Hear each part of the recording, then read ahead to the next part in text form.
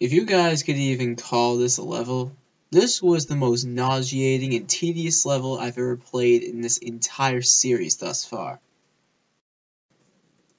I give this place a 4 out of 10.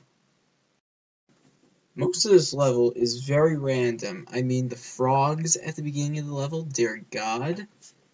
Then you have the mudmen, they're getting in the way. If you're playing casually, they're no big deal. Just pay attention to when they're coming. Just watch out for them, just wait for them to come, that's it. However, in a speed run, you pretty much just have to go for it and just hope to get lucky. The bats coming from the left or right side of the screen, it's pretty random where they're going to come from. And then you have the biggest killer of them all, fucking Phantom Bat. Not only are his flight patterns completely random, but his miniatures have this weird ability to dodge your whip. They are probably the worst boss in this game.